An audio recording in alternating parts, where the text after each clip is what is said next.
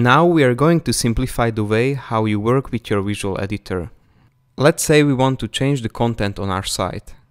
In order to navigate through our components, at the moment we need to use the right sidebar, but actually there exists a better way to do this. We can click on a specific component in the left side preview and the corresponding component will open on the right side automatically.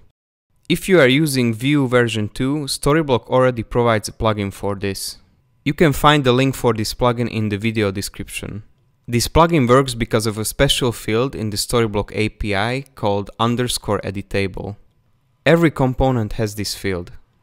At the moment, Storyblok doesn't provide this plugin for Vue version 3. So we created our own solution. You can find this code snippet in the description. The last thing to do is to add the Editable to the template which is rendering our components. With this change, our components now have a visible outline and became clickable. As you can see, upon clicking, on the right side we see the correct component. For this to work, we would like to remind you that you need to have the Storyblok JavaScript bridge included in your HTML. As we are using the JavaScript bridge version 2, we also have new features for component manipulation.